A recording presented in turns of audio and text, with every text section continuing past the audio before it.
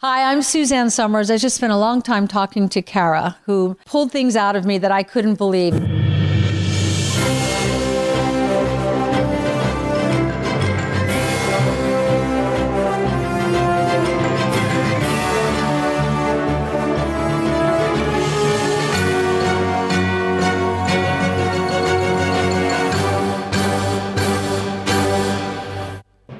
Hi friends, it's Kara. I'm sharing my talk with Suzanne Somers, which we taped a few years ago. Suzanne died on Sunday from breast cancer. Suzanne and I had a really special conversation.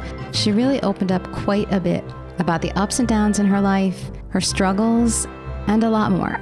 So I think this will give you a pretty good picture of who Suzanne was. I hope you enjoy it. I've interviewed some of these doctors several times because their information is constantly being updated. So it's very exciting for me. It's how I've gone to school. Mm-hmm. So it's like self-educating, but with I am actual teachers. Yeah. You know what I mean? Yep. And I am self-educated. So I guess at the beginning, people were like, wait, this is Chrissy Snow. Exactly. How could this possibly be? Packaging was wrong. Right. But it is acting. Yeah. Yeah. Packaging was wrong also for renegotiating my contract with ABC because, when I went in and said, I'm on the number one show. The men are making 10 to 15 times more than me. They were negotiating with Chrissy Snow. I mean, they weren't actually. My husband was, and our lawyer was in the meeting, but they were negotiating with Chrissy Snow, and it became who does she think she is? It was almost like she's lucky she had a job. She's the dumbest woman in America. And I'm thinking, no, I was acting. I was really good at it. Right. I morphed into this character. I became so convincing that you really think I am that, but I'm not. Yeah. So, yeah, that obviously, that's crazy though. But okay, let's back up a second because that's such a big story. And today, because it was then, it was like, what, 1980 or something like that? And now it would, of course, be like all over the news. Like, what are you kidding me? You can't pull this off. They can't do that. I would own ABC if it was today. Right. But back then, no, I was the first one. So you were the first one. Yeah. Okay, so the story was you were on the show for how many 6 seasons? years, and I signed for anything. I didn't care what they paid me. I wanted the job, and when you are first starting out, you will, and you'll take any part. Mm-hmm. You're not discriminating or discriminatory. Fine, I play a monkey, great, but and I didn't know much. Like I'm sitting here in this studio here, and I never studied acting. Although I took one acting class when it was a Strasberg acting class. But what I did in that first year on Three's Company is I watched John Ritter. I recognized his genius, mainly his genius in all aspects of it, but in terms of being a physical comic, he's right up there with Dick Van Dyke. The two of them are the best of our era. And so I took the year. I was young and cute, so I could get by without knowing much. But I had one of the three producers took me under his wing because I said, I don't know anything.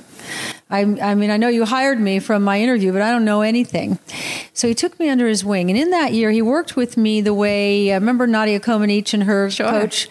And she was an Olympic gymnast. And so I would go do a scene, and he'd be standing on the sides, and he'd either, say come here or do a thumbs up or a thumbs down and then we commiserate. And so he taught me a lot, but I didn't realize in that first year that he fell in love with me, but in the way that a father desires his daughter but knows it's wrong. So he never came on to me. So I wasn't really aware of it until the end of year 2 when I said to him, I'm going to marry Alan Hamill. And he said, why are you doing that?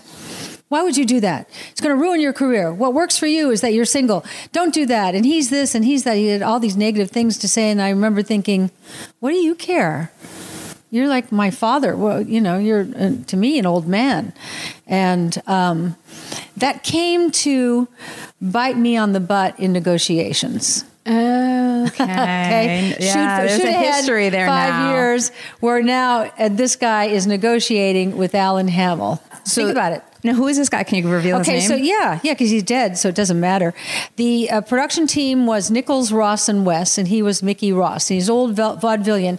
In fact, he looked then like Alan looks now. It's interesting.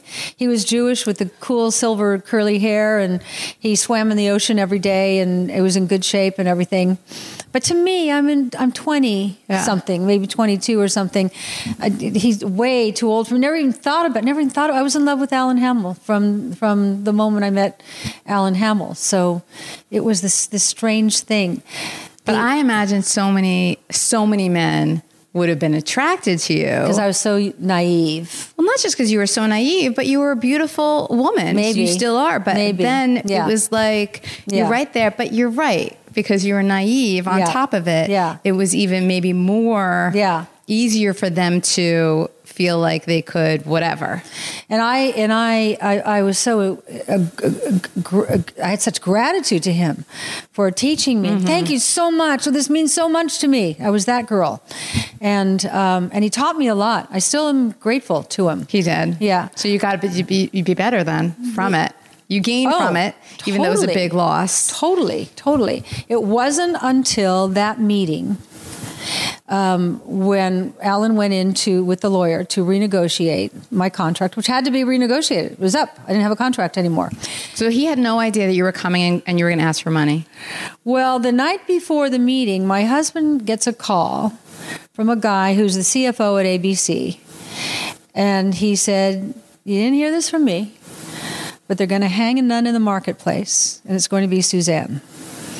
And so the next day when Alan left, he stopped at the door uncharacteristically and said, "This could all blow out of the water." And I said, "No, it's a negotiation. We're asking for this. They'll counter with that. We'll counter and we'll meet in the middle and it'll all be okay." And what we didn't know was Laverne and Shirley had renegotiated shortly before that. And as Alan describes it, they gave ABC a colonic. They just got the greatest deal ever. The deal I wish I could have gotten. What was the deal? Do you remember? It was huge weekly salary, but huge back end and, rich for life deal. And so that's why they had decided, let's take Suzanne, who's the #1 female on television right now, and make an example. So no woman will have the audacity to ask for parity with the men. So we walked into that. So Alan sits down at the meeting, and I wasn't there, but I can see it. So it's the ABC lawyer, it's Alan, it's the Mickey Ross, and I guess other lawyers, I don't know who, but these are the main players.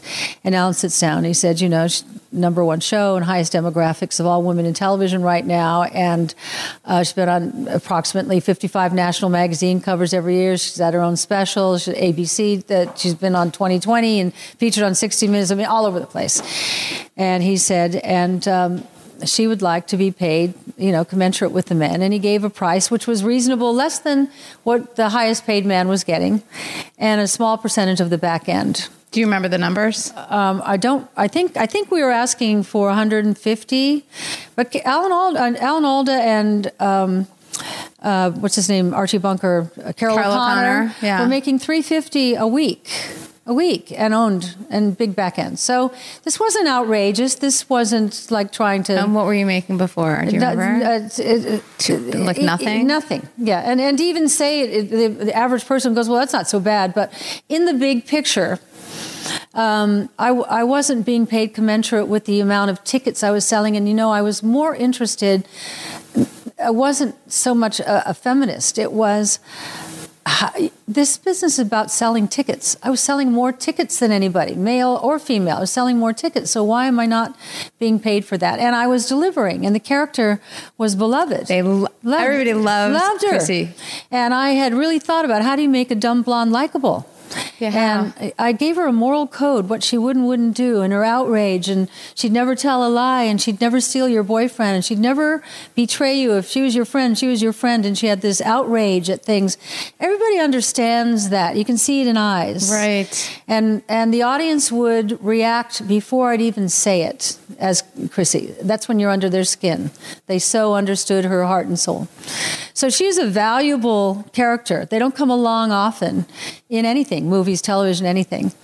So I'm sitting at home, and there are no cell phones at that time. And the 3 hours just were an eternity to me. And there's a way the front door opens when it's good news, and there's a way it opens when it's bad news. And I lived in a multi-level beach house, and I hear the front door creak open and creak close, and I heard him slowly padding up the stairs. So I met him at the landing. He looks at me and he goes, "You're out." I said, "I'm out." He said, "You're out." He said, "They were going to fire you when I walked in." They were going to fire you no matter what? No matter what. Not just not agree to the raise, but fire? Yeah, they needed a patsy. And so, man, I mean, for almost a year, I had a little pity pot going. Why'd I do it? Who did I think I was? And their machinery was so powerful. Their PR machinery. She's greedy and she tried to ruin the show and who she thinks she is. And so the public was getting mad at me for taking away this chemistry. And not one woman stood up for me. And now I get it because they were all afraid too. But this whole women in film and national organization now and all that, not a peep. Really? Because of the packaging. Because of the packaging. The packaging. Oh. I'm wearing short shorts and little suspenders and I'm playing a woman child. And I thought she was delicious in her innocence, in her total innocence. And then one day I heard a voice in my head. Why are you focused on what you don't have? Why don't you focus on what you do have? And I thought, what do I have? And the voice says, you have enormous visibility. Everybody knows your name, not only in this country, but in many parts of the world. And it hit me of what a valuable asset that was. Wow. Here, as people are trying to make their name known, I'm known. Everywhere I go, still, as a fired actress. Hey, Chrissy, we love you, all this stuff. So I said to Alan, I would like to do a Vegas act. And he says, can you sing? But he knew I could sing. I'd been on specials. I got to work with John Wayne, with Sammy Davis, with Frank Sinatra, Bob Hope. I mean, I was having a ball, just having a ball. And all that stopped because I lost my TVQ. So he went to Vegas. He made a 2-year deal at the MGM Grand. He walks in after going to different hotels, and they all offered 2 weeks. But he walks into Bernie Rothkopf, who's an old mafia guy when Mafia ran Vegas. And Alan describes a long, long auditorium-like office with his small desk at the end, but nothing in, but no furniture. And he walks down there, and Bernie's writing, and he's not even looking up. And Alan stands in front of me, and Bernie says, what do you want? He said, I want a 2-year deal for Suzanne Somers, and I don't care what the money is. And he puts his pen down and goes, why do you want that? He said, because I know that she'll succeed, and I need the time it takes to get her, up to speed. He said, nobody has a 2-year deal. Well, anyway, that day, Alan ended up making a 2-year deal with him for more money than we were asking for on Three's Company. We opened up, sold out. They came twice a night because they got to see Chrissy. Mm-hmm. And I put Chrissy, I was me, but I brought her to life in the middle of the show. And I put the ponytails in front of them. And I changed the posture in front of them. And the skirt ripped off, and now I'm in the short shorts, and the eyes went wide. And I had special material written. And oh my God, they just loved it. So I was doing so great. And Vegas. In 1987, I became Las Vegas Female Entertainer of the Year, and Frank Sinatra was Las Vegas Male Entertainer of the Year. Oh, that is good company you're in. Imagine walking on that stage. Yeah. Okay, that is so cool. So also, right, so you walked away with almost some intellectual property, I guess they would call it, right? Because they might have lost, they said, we don't need Chrissy Snow. Right. But Chrissy Snow had value. Totally. And so you got to walk away with that value, with that product. And before this all happened, when we were putting an act together. That's right. We were putting an act together. But we hadn't seriously, but we asked if we could have outtakes. Nobody had done outtakes before. In fact, Alan's partner at the time was Dick Clark. And Dick Clark saw my outtakes, and that's where he got the idea for bloopers, which was a huge success. I love that show. Dick turns everything to money. Yes, Dick is the most. That's right. It was on the whole show. Dick is still making money. He's just can't stop making money. Wait, so he made the bloopers show, and that's the first time that bloopers were aired, right? Yeah. But now but I had them on my opening night. Dick came and saw the outtakes that I had been given permission to use whenever I had an act. You were given permission from Three's Company to use footage? Before the firing. Oh. And they had forgotten about it, but we had the permission. So I'm doing my show, and that's such a successful part of the show to see the outtakes, because the outtakes were hysterical. And then we get a lawsuit, cease and desist. And so we had to remove. They were crappy to me. Well, not enough to fire me, but then to portray me as greedy and who does she think she is, and then take away you get nothing. And I thought, all right, if this is business, I guess I got to develop a thick skin. But then I went on and really, really, really enjoyed nightclubs. I didn't want to go back to television, but television started doing this, beckoning me, and I went and I did a crappy show called She's the Sheriff, which I hated the outfit and I hated the character, but it was a foot in, and then Step by Step came up, and that was my other great husband, Patrick Duffy. Yeah, that was great. Wait, can we get back to your first husband, though? When I say husband, I'm doing it with air quotes. To John Ritter. Yeah. So you learned from him. You're watching him. You knew right away when you were working with him that he's super talented and something special. That's how I learn. I learn by watching great. So what did he do? What did you specifically observe? It was timing. Timing is everything. His timing was perfect. And when I started really having chemistry with him, our chemistry was sparky. And I knew what he was going to do next, and he knew what I was going to do next. And they started really writing the show for Jack and Chrissy, which then created a little problem with Janet, because she's with all the training, and she was UCLA, and she had the scholarship, and she was the everything. And I come in, and I'm the one who says, I've never taken an acting course. And now I'm getting Golden Globes, and did I get Golden Globes? I think so, but I got People's Choice Favorite Actors, and Emmy nominations, and she's kind of simmering over here. So did you feel the tension? Yeah, because she's thinking I'm the one with all the training. But see, I don't know. I'm a person. It was better I didn't go to college. I'm not college material. It's better I didn't study acting because I'm organic. So when I watched John, that's great. When I watched Joyce, it was method and perfect, but not organic. John was organic. So John, did he have training or no? Yeah. He did. What kind of training? I don't know. I never really asked him. But he was a trained actor. He knew how to do it, but he just, how do you describe genius? He had genius. I'm attracted to genius. And who do I want to learn from? Joe Schmo over here or genius? So I just kept watching John. Then I've got the guy who's in love with me, coaching me. So I had great support there. And then one day I heard it. I'm sitting there, I'm watching John, and I went, oh, comedy is musical. I've heard that before. I am musical. It's set up, beat. I heard the rhythm of it. And I started thinking about every time I get a huge laugh, it's because the rhythm is there. And so that was the first time the light bulb went off. And then here's the second problem with the guy who fell in love with me. I wanted to show him what a good job he did. So at one point, I stopped looking at him at the end of the scene to get my thumbs up or thumbs down, because I knew I scored, and I wanted him to know I can fly without you now. Like any good parent, at some point when your little bird flies off, you should feel proud of yourself because you got them ready. But that made him mad. I'm in love with Alan Hamill. I'm going to marry Alan Hamill. I'm not looking to him for the thumbs up or thumbs down. So I don't know these are such problems over here because we haven't had that meeting yet. And then the meeting comes, and after Alan says she's been on the magazine covers in 2020, all that stuff, Mickey Ross, is his name, is smoking a cigarette in the lawyer's office. He smokes it like a joint. He'd smoke like that.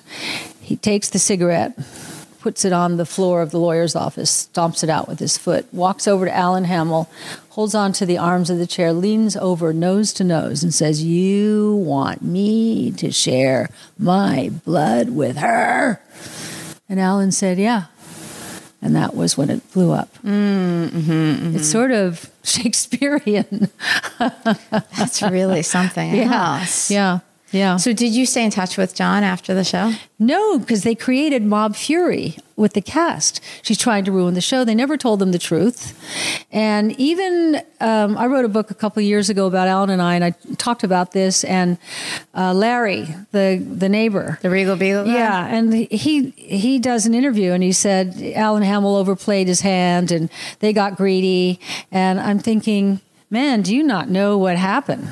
And Joyce didn't know what happened. And they all were mad at me. None of them. The whole cast, the crew, wardrobe. I'm walking down the street one day on Rodeo Avenue, and the guy who dressed Chrissy Snow, we had a rapport because we're always thinking about what would she and wouldn't she wear. He saw me, did an about face, and crossed the street. So what was the story? What did they tell them? They did not tell them the truth. I don't know. You don't know what the fake story was? But I know what they were putting out to the public. So I never talked to any of them until maybe 30 years later. I'm at the beauty salon having my hair colored. Now you know, I color my hair. Please don't tell anyone. And I'm in the shampoo bowl, and the receptionist, she comes up, and you have a phone call. And I said, "Can you take a message? I'll call back." She said, "It's John Ritter." Yeah. So I get on the phone, and I said, "John?" And he said, "Hey, babe." And then he said, "I forgive you." To which I had a moment where I had to really put on my big girl pants because my insides are going, "You forgive me?" And I said, "Thanks." That was me. And then he wanted me to be a guest star on his show, 8 Simple Rules. He said, "We wrote this thing with a dream sequence, actually a nightmare. And in my nightmare, you and Joyce are in the nightmare." And I said, "So we haven't been on camera together now for 30 years. And now you want me to come back as a nightmare." Was this the same conversation? This was at the hair salon? Yeah, hair salon. So it was all one conversation. I'm sorry. And then will you be on the show? And I said, "That's not the way I want to come back with you. But I'm emotional talking to you. And I wanted to do something with you. And I feel there's no resolution, that there's a whole body of people out there who were still hooked into that show today. I know it's weird because that won't happen anymore because no show gets that kind of focus anymore." And I said, "Why don't you and I find the right project to do together? You know, maybe Jack and Chrissy meet one another on a street corner and they end up getting married. Let's think of something." And he said, "Actually, that's a good idea." And we decided to find a project for one another. And a week later, he died. Oh, wow. Oh, wow. Oh, wow. And so then the wound, let's stick the knife in the wound again. How did you feel when you heard he died? I now know what heartache means. I had a heartache.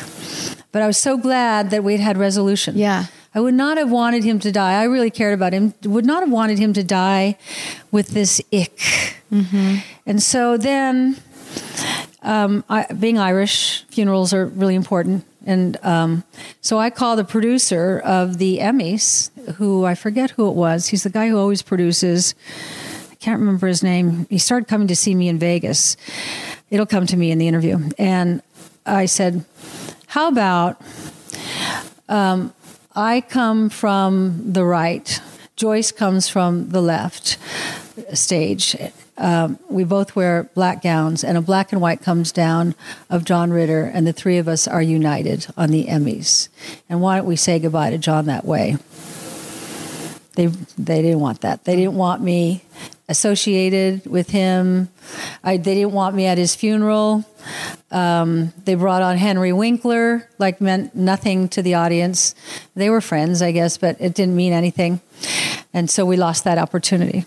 So I had resolution. The people around him still had ick, and they wanted to keep the ick going. And one of the things that I like about growing up is the wisdom that comes to forgive and let go of toxicity and toxic people. And that was just a lot of toxic energy that I didn't want in my life at all. Mm-hmm. Yeah, it is interesting. And probably people didn't even know that you had talked a week before. Nobody knew. And that all was looking good. Yeah. What about his family? Did you talk to his family at all after that? I started to get to know his wife, Amy, because their daughter and my granddaughter were going to the same school, so I would see them. It wasn't over the top friendly, but it was cordial. Well, Jason Ritter was on the show. Yeah. I guess it was maybe 6 months ago or something like that. And he's a great kid. No, I guess he's not a kid anymore. Yeah, he's not a kid. I tried to get something going with him. I thought it'd be very interesting to do a series where I play Chrissy all grown up, and I had married Jack Tripper, and we had a son, and it was Jason Ritter, and that John, as Jack, would return in hologram, because hologram is like him being there. And I thought his estate will allow this. And wouldn't that be fascinating to have John and Suzanne Somers and Jason Ritter all in the same series? And Jason would hear nothing of it, doesn't want anything to do with anything related to his dad. So that's not toxicity. That I thought was foolish. I thought it was not seeing the biggest picture, because Jason Ritter, for all his talent and all his darlingness, he is not made his way up and above. We all know him, but we don't know him like we could know him if we made a splash. And I'm always, I'm a businesswoman. And so I think of marketing. What great marketing. That Suzanne Somers is doing a series with John Ritter's son, and John Ritter appears in a hologram. It's like they were going to do a Three's Company movie and recast it. And I said to my granddaughter, go get that part, because marketing, I'll teach you how to be Chrissy. But the marketing of Suzanne Somers' granddaughter playing Chrissy Snow, you're going to be the one that's the focus of all the interviews, and you're going to be the one that the focus will be on. It'll be rough because they're going to compare you, but you have the talent. You'll know how to do it. So that movie didn't happen, so she didn't get that chance. But it's show business. And when I used to go to Mickey Ross and say, Chrissy Snow, it should have her own clothing line. She should have Chrissy Snow shorts and T-shirts and suspenders and knee socks and snap-on ponytails, and he would, his face would get ready. Because this is not about business; it's about the show. And I would think, not really. Okay, you would have become like a multimillionaire. Totally. Instantly. Totally. I didn't own the character. I didn't own, but I could have worked a deal for myself where we'd all do really well. They would have scored some cash. And I would have scored, and I would have been promoting it, and I know how to do that. So, and that feeds the show too. Yeah. And it feeds the show. And the other thing I said to them, Al and I went in and I said, she's a cartoon. Why don't you do, the animated Chrissy Snow on Saturday mornings and do that show? Chrissy Snow should be a movie star. Why don't we do the adventures of Chrissy Snow or the adventures of Jack and Janet and Chrissy? Let's do, They did not understand business at all. And we were the first ones who really, I think Farrah understood to some degree, but we understood. Farrah Fawcett. Yeah, we understood marketing and how to take advantage of all the different parts and turn it into revenue and have fun doing it. Yeah, and everybody's happy. Everybody benefits. Right, everyone benefits. And back then it was, Farrah Fawcett was probably one of the first. Yeah. Wait, what did she have? I'm not Well, she had remembering. a poster. A poster, that's it? She didn't have much else. But Jacqueline Smith, I think, had a collection or something, She started later on. She had the skincare, and Jacqueline made a lot of money. Jacqueline did well. And Al and I understood this all along. And nobody was branding yet. Everybody's branding now. Yeah. But you were before your time with everything. With the negotiation for the equal pay. With everything. And for the branding. Yeah. All right. So we were at Step by Step, though. So let's go back to Step by Step, because I know that some people will really want to hear a lot about Step by Step, because it's a beloved show. Yeah. It is. Who knew? It was Friday night, TGIF. Thank God it's Friday. you had to pull me off the Vegas stage to get me to Step by Step. Because you were having a great time performing in that way in the live events. Yeah. So I was able to keep my foot in the Vegas door and doing one-nighters and then doing the show during the week because I had, 4 or 5 kids? I can't even remember now. I kept having kids. I don't know. I had a pig and a kid in the first year and a sister and a mother, and poof, they just went away, as happens in television.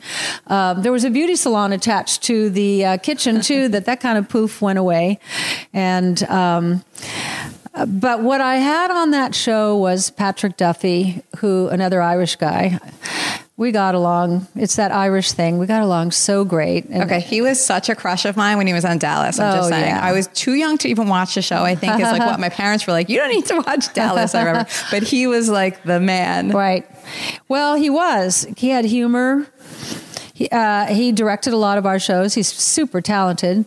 But he had rhythm. He had timing. Oh, so he had that timing too. He didn't have John Ritter's timing, but he had years of experience of understanding the camera. He knew how to work that camera. And he's so good looking, and he knew all his angles. And I love working with him. And we became friends, the 4 of us. We would, stay at one another's houses and go out for dinner. And you rarely fraternize with your castmates, but he was just fun. So that was a nice, comfortable zone for you those years then, right? Everything was going smoothly. Yeah. And I'd been off television for a while, and so the price I agreed to for year 1 was fine. It was good because I had other businesses going. But year 2, Tom Miller and Bob Boyette, who were the producers who did so many of the great sitcoms, they came to me, and they were paying at that time Patrick, let's say, 3, maybe 4 times more than me. That was okay because Patrick had been on Dallas. And I thought, here we go again. They came to me and said, we're going to pay you what we're paying Patrick. Sweet. I didn't have to even negotiate. That's amazing. Yeah. What peace that kept on the set. Mm-hmm. I was never going to be mad at Patrick because I walked into that knowing the score. But how classy of those guys. Bob Boyette is still very active on Broadway. And when I was doing my one-woman show, I kept running into him. And I care deeply about him. That's really something and unusual, I think. Yeah. Yeah. Okay. Yeah. So how many years was that total that you did that show? 6 or 7. Okay. A long time, maybe longer than Three's Company. Uh-huh. I was prepared to stay with Three's Company forever, as long as we could keep milking it. That show had the ability to go on and be one of the great successes of all time. They screwed it up. They spoiled the chemistry. They didn't understand the marketing business. Not any of them, John or Joyce, ever made any money. Joyce plays, college theaters now. She didn't make any money. And if you go to law school, you're going to be a lawyer and you're going to do well. If you go to med school, you're going to be a doctor and you're going to do well. You study acting or land yourself in acting, there's no guarantee for anything. So if you are lucky enough to hit and you get in a number 1 or a top 10 slot, that's your big opportunity to make maybe the one big windfall of your life. And that John and Joyce didn't. That when John died, he didn't have a big estate to leave to his family, and that Joyce doesn't live any kind of luxurious life. It's not a terrible thing. She's not going to miss a meal, but I think you missed an opportunity because you didn't have the right people around you to understand what you had. So where does the ThighMaster come into play? Because that was probably a big... Huge opportunity and a huge that you took. Yeah. So I'm now doing Vegas. I'm the star of the Moulin Rouge at this point, doing 2 By the hours. way, this is your water. I filled it up. It's clean. Okay, don't worry. great. But I know sometimes you're on stage, you don't trust it. But no, if you're I do. Thirsty. I do. I was doing 2 2-hour shows every night. Loved it. I danced down the stairs with 80 dancers. I think about 40 of them were guys in white top hats and tails, and I danced down singing "I Love Paris" in a big gown and jeweled thing, and tiers of ruffles behind me, and then that ripped off, and I went into this big hot flamingo dance with the fruit hat. And I mean, when do you get to do something like that? I did it for 2 years, but I started getting tired You know, I lost a lot of weight. I was weighed under 100 pounds, and I was having to wear shorts under my gowns to make me look a little fatter. So one night we're driving home. We at that point had built a ranch outside of the Strip to have a normal life. And I said to Alan, we got to find a way for me to make money where I don't have to show up. And he said, you mean passive income? And I said, whatever. So I don't know if he found the ThighMaster. Somehow the ThighMaster got to us. It was being pitched to us as an upper body device. And I think, for pectorals, arms.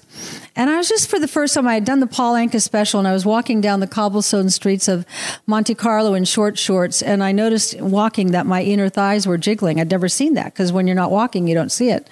And I went, well, what's that?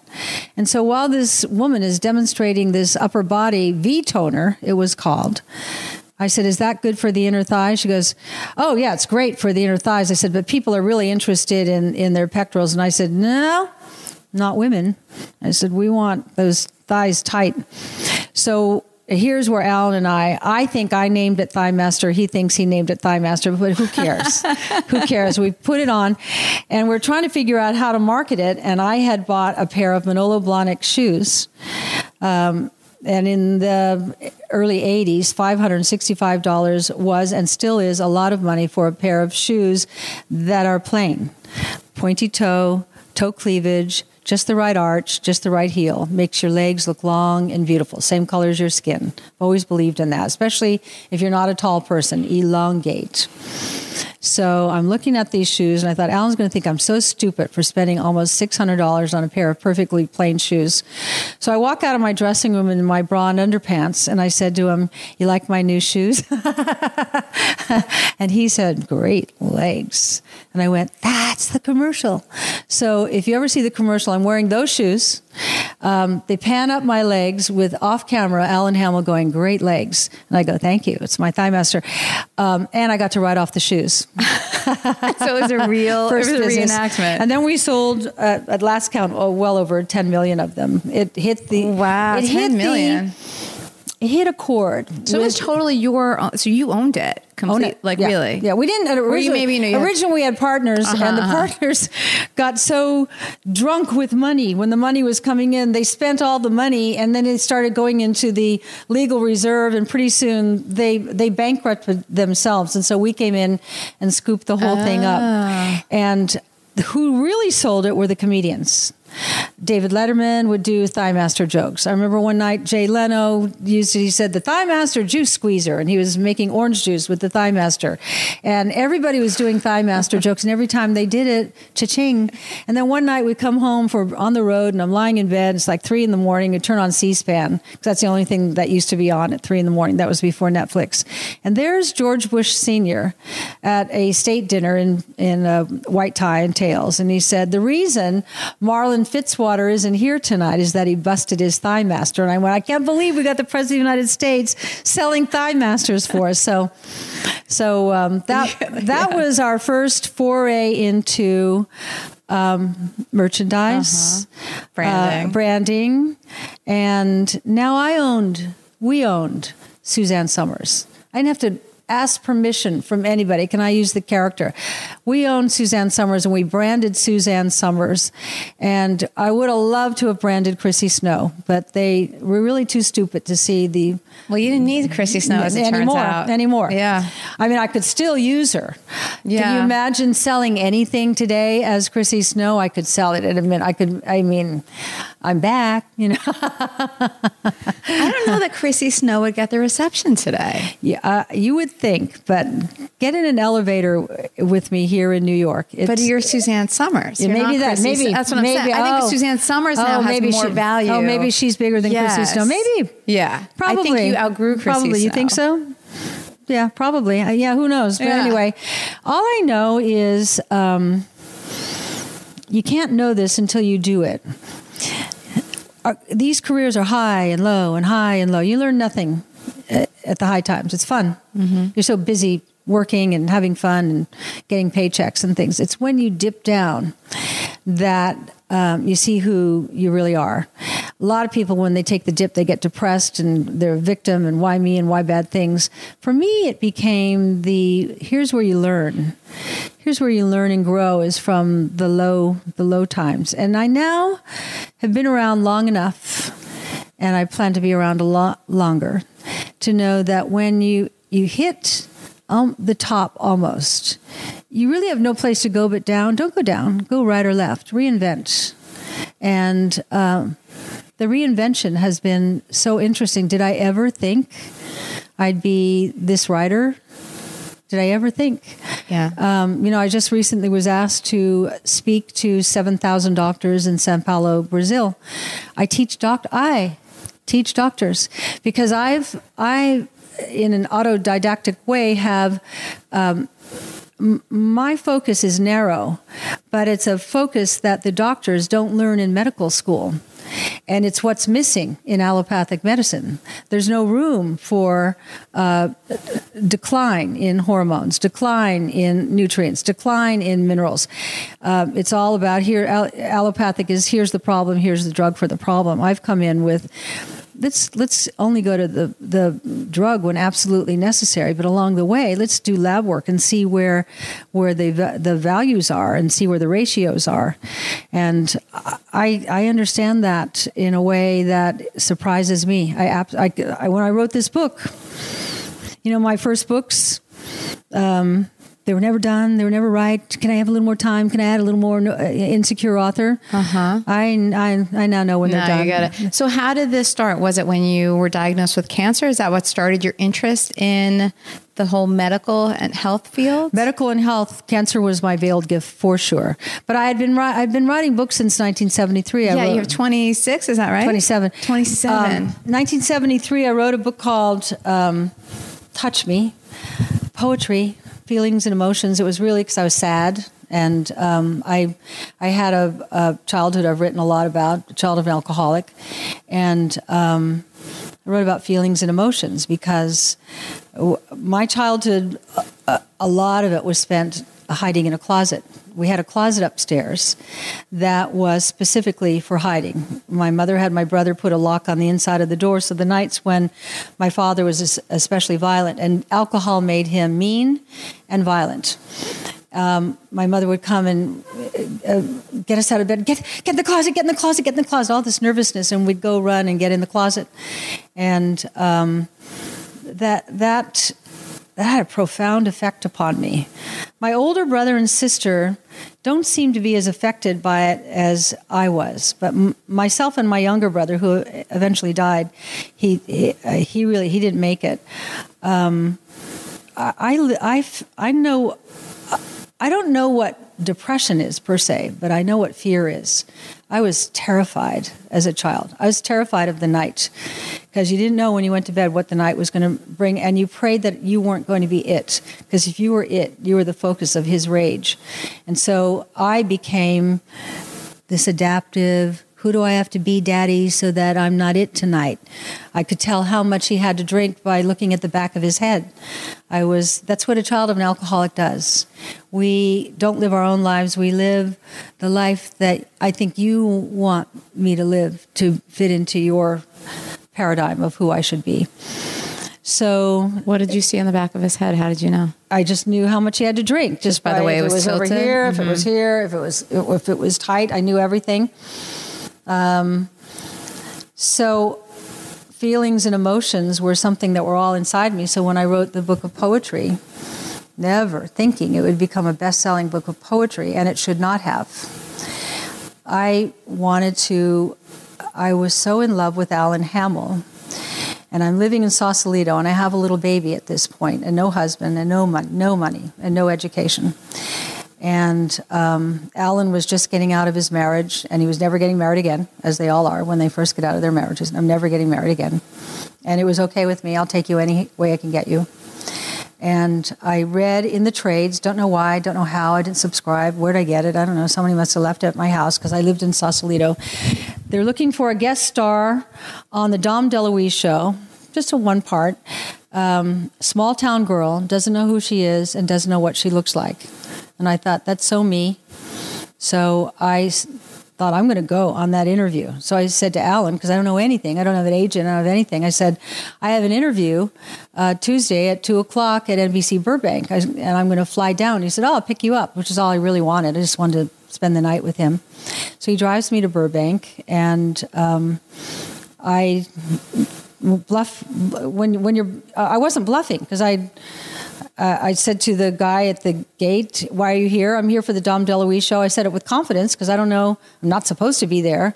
Oh, park over there. I go into the interview. All the girls who were sitting there are much better looking than me, but I watched what they did, again, watching. They signed in, and the receptionist gave them a script. So I signed in. They gave me a script. I get called in by Sam Denoff, who I eventually ended up working with. Sam Denoff and Bill Persky, two incredible comedy writers, like one of the best in the business.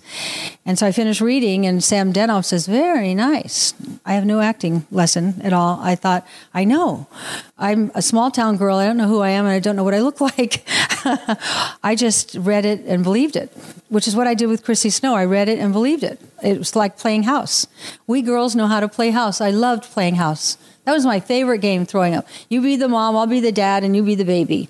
And so the receptionist, he said, I'm going to give you a call back. And I said, thanks. And I go out to her and I said, I have a call back. And she said, good for you. I said, what is that? She said, we're going to call you back. I said, when? She said, well, like today? She said, yeah. Oh, so where do I go? And now I'm irritating her. I'm her problem. She said, I don't know. And the next thing she said to me changed my life. I don't know. Why don't you go wait in the commissary? Irritated. Oh, okay. Something happened in the commissary. Who'd you meet? Sitting there all by myself. It's 3 p.m. Nobody's in there. Nobody. And in walks Johnny Carson. And I've never seen a movie star like that. And I'm thinking, oh my God, there's Johnny Carson. There's Johnny Carson. And then I thought, oh my God, Johnny Carson's walking over to me. And he comes up to me and goes, hey, little lady, what are you doing here? And I said, I have a callback because I have lingo, right? And Dom DeLuise, he's a friend of mine. I hope you get it. So I had no 8x10, but I had my little book of poetry that I somehow got published, and I just handed it to him. That was Wednesday. And so you had that with you? Yeah, because I didn't have a picture. Because I didn't have a picture to leave. So you wanted to have something in your hand. Yeah, and it's a book. That represented you, right. Yeah. And I only had one credit to my name on the back flap, so I put it there. So that was Wednesday. Friday night, I was booked on The Tonight Show, my first national TV debut. Show. And I didn't own a dress, so I wrote a bad check for $75. That's a child of an alcoholic thing. I'll figure it out later. You live unrealistically. And where'd you get it? Some crappy little shop in Sausalito. But when you're 20... anything looks good on you. And it was a one-shoulder knit to the ground. I didn't wear a bra because I didn't need one. I didn't even think about I'm not wearing a bra. I just didn't need one because you're 20 and they just look amazing. And I'm standing behind that curtain, so nervous. I hope I don't throw up. And I hear Johnny Carson say, we've all been wondering who the mysterious blonde in the Thunderbird was. Well, we found her. And the curtain opens. I had not even seen American Graffiti. It was one night's work. It was $136.72. I needed the money. That's all it was to me. Oh. And so you had done that. You had done that before this? Yeah, I'd done that before Three's Company. Before it was 1973. I wrote a book of poetry. I knew a poet, Jim Kavanaugh. He put me in touch with his Workman Publishing. They liked it, but I went out on the meeting with the two guys who were the publishers, and it was like I was invisible. They're sitting there at the Cock and Bull. Is the restaurant they took me to, and it's all one of these noisy where all the men go and drink scotch, and they're talking like I'm not there. They go, it's a good gimmick with the way she looks, and she got a book of poetry, and we could sell that. It wasn't about me. It wasn't about the poems. So I got it published, and I sat down with Johnny Carson, and he just loved me in the best kind of way. He never came on to me or anything. And his first question was, well, when did you get to town? And I'm literal. I said, today. I got here today. And he started having me on every month, reading him poetry. And he'd have an isolated camera on himself. And he'd do sad faces and pretend like he was crying when I'd read to him about feelings and emotions. Touch me not like a tree or a thing or even a flower. Touch me like a woman. And he'd be doing all these things. And my book of poetry became the #1 best-selling book of poetry in America, along with Rod McEwen. And then I started doing a show every month. And so you were being serious when you were reciting your poems. Did you know that he was like... I was his straight man, but I was a straight man. Yeah, you really were. Yeah, and I guess I knew he was... I wasn't stupid. I guess I knew he was... Mm-hmm. But it was fine. Yeah, it was fine. Mm-hmm. He was making fun of me, but he wasn't making fun of me. He was having fun with it. Yes. And whatever. Just I needed... His show paid a little more. I think it paid $300 and something, and that way I could pay my rent. It was all about money. And one of those many times over a couple of years, Fred Silverman, as he tells it, was watching, and they had hired 2 Chrissy Snows for Three's Company. Neither of them tested well. And as Fred tells it, he said, I got the girl. I see her on The Tonight Show all the time. And that was that. And that's how writing books started. Okay. So do you like the writing process? I can't not. You can't not. Like I got 5 books in my head right now. Because it's a process. I mean, it's not easy to write. It actually is for me now. Like this book, which I think this book, A New Way to Age, is my best book so far. But maybe it's just because I've written so many. But I just knew this summer when I was looking at my computer, I thought it's done. I said what I was going to do. And this one is interesting because there are interviews in it. So it's not just your writing. You didn't have to actually write every word in the book. No, I don't. I'm not a doctor. I'm not an expert. I'm learning with you. I'm us. Right. But you could have, which I think would be harder and less, it's easy for everybody to understand it because it's straight from the doctor. Totally. Rather than you could have had it would have been a big project for you to have to explain everything and just insert quotes from doctors. You know what I mean? You would have had to take the information they gave you and then figure out a way to communicate it to the reader. Whereas because it's the direct words of each doctor, But have you ever had a doctor explain anything to you? Yeah. They are incoherent. They're very few. Well, that's why isn't Alan Alda trying to do a thing? Isn't that one of his purposes, his missions, is to help doctors be better communicators? That sounds very Alan Alda-ish, and good for him. And I understand it. And that's what I do with my doctors. I have used my fame to get to the best and the brightest, and I realize that anyone will take my call. And I realized that when I wanted to talk to Ray Kurzweil, the famed futurist, I called MIT, cold. Ray Kurzweil. I got shunted around. Finally, I get to his office. Who's calling? Suzanne Somers. Do you have an appointment? No. What's it regarding? Tell him I'd like to speak to him about being the most fascinating man on the planet. Oh, that's a nice hook. Hi, Suzanne. So, I have our Irish charm. And so they all end up liking me, and then I call them back again and again. When you said this, did you mean that? Because I'm writing this here, and it's not making any sense, and I got to make it make sense to me, otherwise my readers will never. And then they explain, I get their interviews understandable. That's my talent. So you'll record them. You'll record the conversation, what they're saying. Then I have it transcribed. I put split screen and I read here. I start editing. That's a good one. Put that there. Don't need that. Oh, that went on way too long. Oh, that's interesting. Put that there. Because plus people don't speak in sentences. No. Then I give them final approval. And I have to. This is medical accurate information. So, when they sign off on the information. So that's when they go back in and finish their sentences. I meant to say this, and they tweak it a little bit. Sometimes they get carried away and they go on. And then I go back and I go, this, too long. You lost me here. Yep. I had it here, like I had it at hello. Right. I don't need the whole rest. Can you say all of that in about 3 sentences? Yeah, exactly. So they love it because for all these professionals have accomplished, they don't have as loud a voice as me. So I'm the conduit to get their information out there. I don't put them in there. There are doctors that I've eliminated because I look at it when I'm all finished and I go, either I don't believe you or it's not compelling. Or one doctor I interviewed and then I found out she didn't know as much about hormones as I thought she should. I was knowing more than her. And then I found out that she was sending hormones out through the internet. And I thought, that's not right. That's going to get me in trouble. And You mean selling them? Yeah. Oh, okay. Yeah. And so I just eliminated her. And so she, considers me an enemy. I'm going, you have to really see the part that you played in this. You were doing some underhanded stuff there, but you're lucky I didn't put you in there because you'd probably end up in jail. Well, you have to be careful too, because all of the doctors there, if one is not on the up and up, it invalidates everybody. Right. Invalidates not just you and your entire brand. I had two in this book. I had two in this book I had to eliminate, and I loved them. But I'm reading the paper one morning, and they both were involved in a Medicaid scam, overcharging. Oh, how did you find out? I saw it in the paper or online or wherever I saw it, and I called each of them. Yeah, I know, but I'm not guilty, and I said, I'm so sorry. And it's such a good interview, but I can't keep you in here because out of respect to all the other doctors and professionals in this book.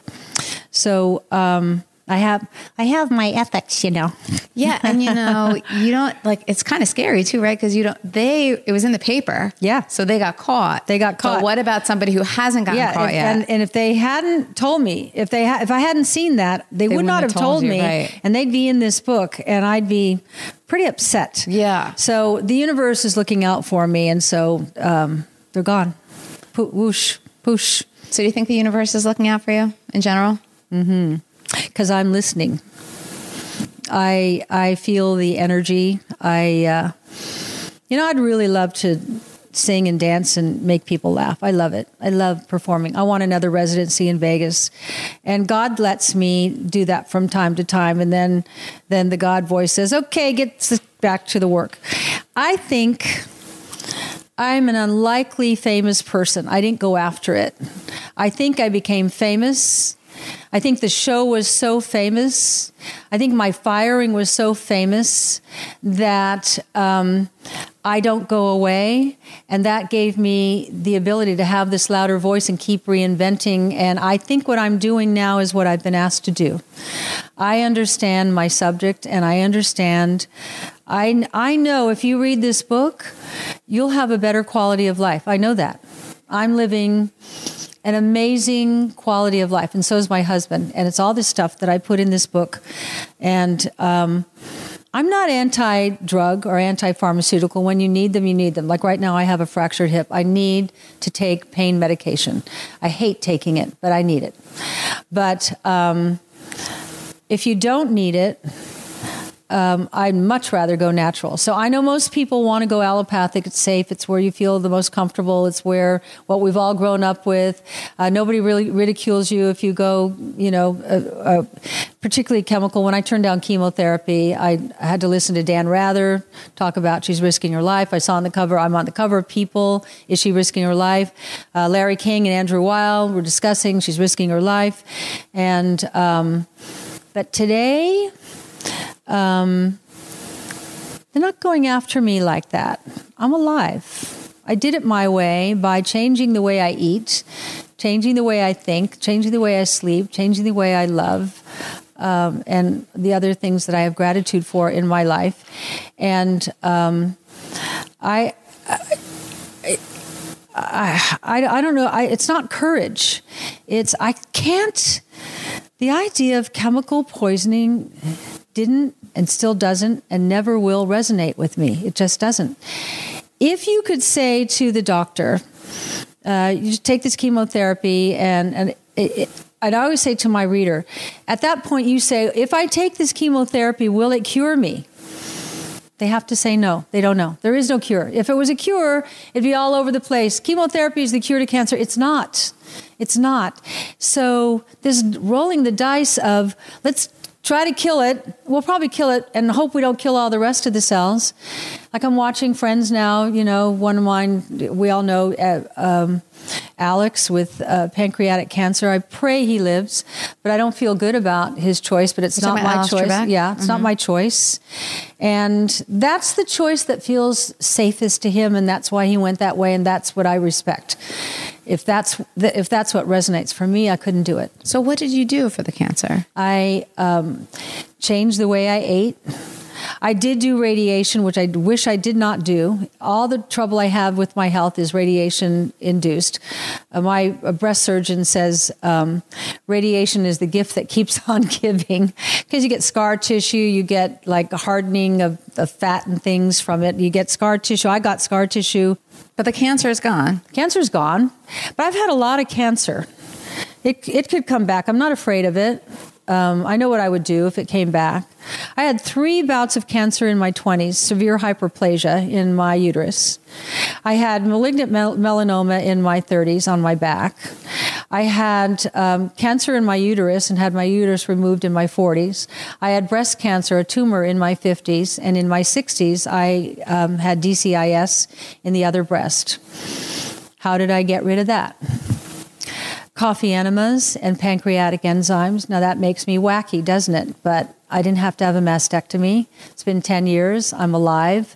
My doctor, who I've written about 3 times in 3 different books, Dr. Nicholas Gonzalez, was just about to publish 126 case studies of stage 4 cancer, including pancreatic, of his patients who had been alive 10 years or longer on this protocol. And he mysteriously died.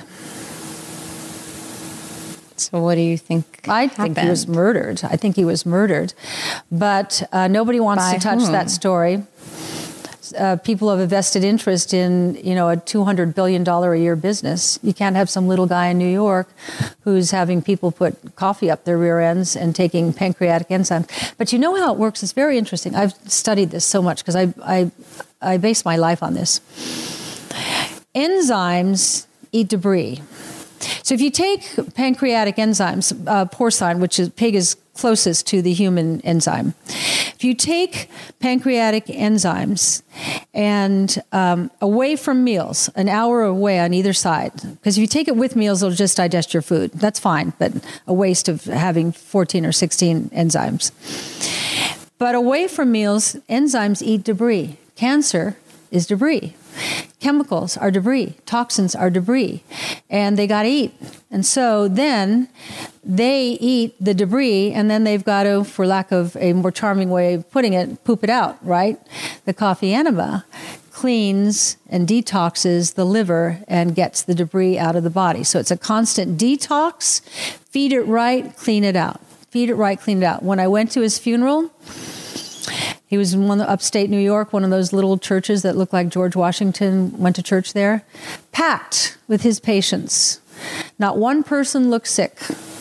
Not one person was gaunt. Not one person with that whole terrible, I have cancer look. No, not one gray person, not one cane, not one wheelchair, not one anything. Color, because when you're detoxing your liver every day, your skin looks great, your color is great.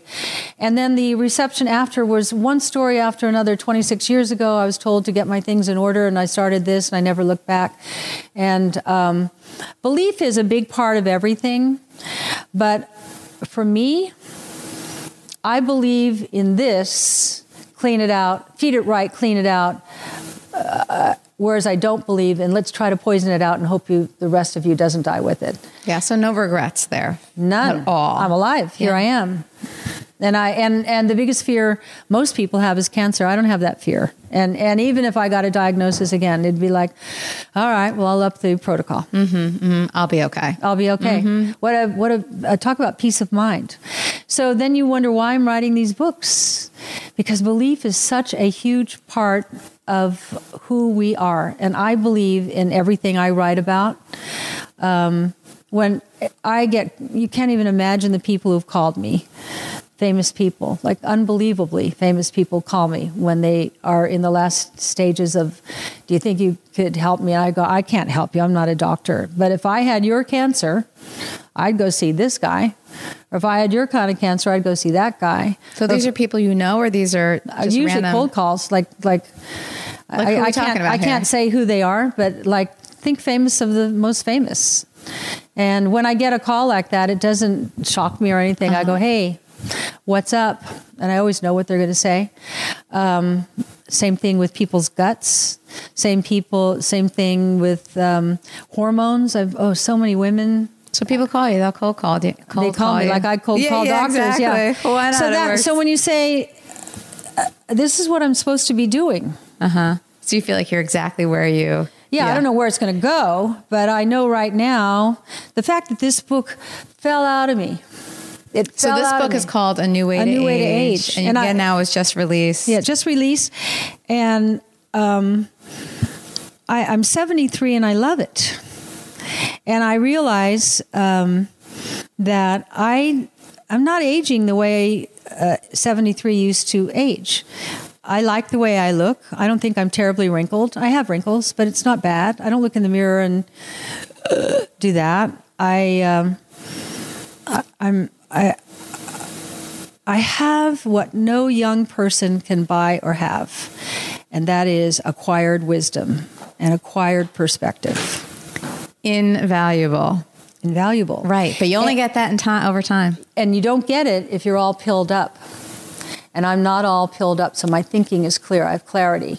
And then I'm on hormones, which improves your clarity also. So my thinking is like a young person, but my wisdom is like an older person. And you put it together, that's what I'm trying to say in this book. Okay, so let's finish with a question that I like to ask. Okay, yeah. Because I think it's very interesting. I think you will too. What is the image people have of you? Who do they think Suzanne Somers is? I don't know. I don't know. It made me cry. I don't know why. What do you feel? I have no idea why that made me emotional. Let's figure it out.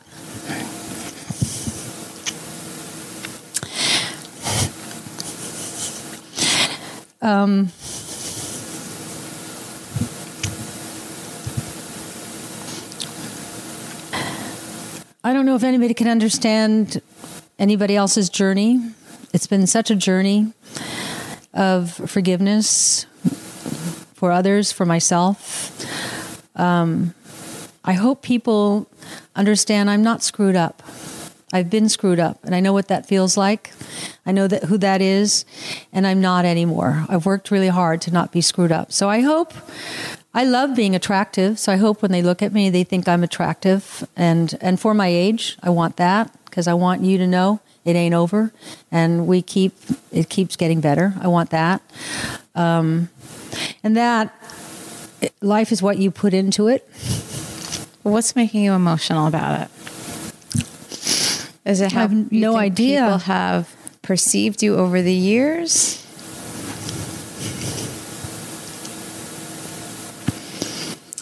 I don't know. I've worked really hard to get to this. I actually have what I want. Is it that they think a certain way, they don't understand? And you've been trying? No, I think they're finally getting me. And so you ask me who they think I am. I don't know. I hope they look at me and see how, God, I'm so in love and happily married, and I have this family that I worked so hard to put together. Blended families. We're the first generation that blended families, and I didn't let it get me down. And I faced cancer several times, and I didn't let it get me down. And I think that I can offer hope. That it doesn't matter where you come from, no matter, I grew up being told you're stupid, hopeless, worthless, nothing. You're a big O. That's it. That's probably it. I'm not. That's it. I'm not. Surprised me. I didn't know I was emotional about that. But life is it's great. Life is really great. And I think what I love most now is that I'm respected, not by everybody, but I am respected, and man, that feels good. By the way, I think that's what it is. I was a therapist before I did this. Oh, so okay. Well, here I am. So how'd you get me here? I feel like that. I'm just going to give you my therapist feedback. Mm-hmm. I think it's what you just said about what you were told, who you were told you were. Yeah. When you were growing up. Yeah. Yeah. And I got the I'll show yous. Yeah. And I don't need to show anybody anything anymore now. It's I've got your back, and what I tell you, I'm telling you from such good faith and such belief, and you don't have to follow me or believe me. So who told you those things when you were growing My up? dad. Your My dad. So all specifically your dad. Oh yeah, Okay. yeah. And by the way, I loved him. Yeah, of course. Loved him. I didn't want a new dad, but he was by the time I came along, he was just a violent alcoholic who couldn't stop. He couldn't control it. And my mother couldn't make him stop. Nobody can make him stop. It all happens the way it happens in therapy. I've had a lot of therapy, and I've been taught to take responsibility for the part I played in all of it. And I've not been perfect. Nobody's perfect. And one day I said to my therapist, I try so hard to be perfect and I never hit the mark. She goes, well, welcome to the rest of us. Yes. There is no mark. Yeah, she said, God is perfect. There is, after that, there's nothing. And that was very freeing for me, because when you are a child of an alcoholic, if it could just be perfect, you wouldn't have to drink so much. Yeah. But absolutely has nothing to do with it. Yeah, right. Yeah. Right. All right. So the second part of the question is going to be easier for you. Okay, right. Or maybe it won't be. I don't know. I don't either. The second part is, who are you? Who is the real Suzanne? Oh, I'm fabulous. I don't want to be anybody else. There's nobody I look at and wish I was them or had their life or anything. I like the way I think. I like my brain. I love my life. And every morning I know that we are 40 trillion cells approximately. And every morning I know they all talk to one another. I take one cell. I've been doing this for 15 years. And I tell that one cell, I love my life. I love my husband. I love my family. I love my work. I love that I live in America. I love the food I get to eat. And I just go through a litany of what I'm grateful for. Then I release it. And then it has to go tell all the other cells. Has to. And conversely, if I said I hate my life and life sucks and my husband sucks and all that, it would have to go tell them all that too. So then I realize I'm in total control of my happiness or unhappiness. Whatever it is, I choose it. We all choose it. All right. Thank you, Suzanne. Thanks. Wow. I didn't know about that. Surprised me. Very emotional. Maybe because I was digging it all up, Yeah, you were digging it all up. Plus, you were on this, you've been so busy probably since you came here. Yeah.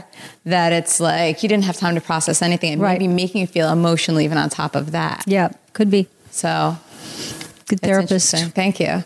But, I think it's good to get to... When I did my one-woman Broadway show, there were three characters. It was me, Alan Hamill, and my therapist. She saved my life. Most people don't tell their therapist. So their therapist may see some of it happening, but they won't know that years later, their impact is still felt. So I'm sure she appreciated it, even if she felt a little bit strange being out of the closet. Yeah, validated her life's work. The last time I ever saw her, she said to me, this 3 years in, I don't want you to come anymore. I said, why? I pay. She was charging me according to my ability to pay, $1 a visit for both me and my son. But she had let my son go 2 years earlier, because he had been run over by a car, and that's why we went. We didn't go for me. I wasn't worthy. I was for my son.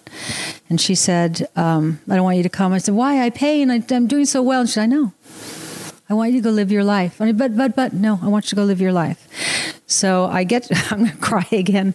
I get to the door, and I hear her behind my back say, Suzanne. And I said, what? She said, the worst is over. I got in the car. I drove home. And with each mile, I thought it'll never be that bad again. And it never has been. So she knew when to let me go. Okay, I'm not going to cry anymore. That was Suzanne Somers. Thanks for listening. I'm Kara. Talk to you soon.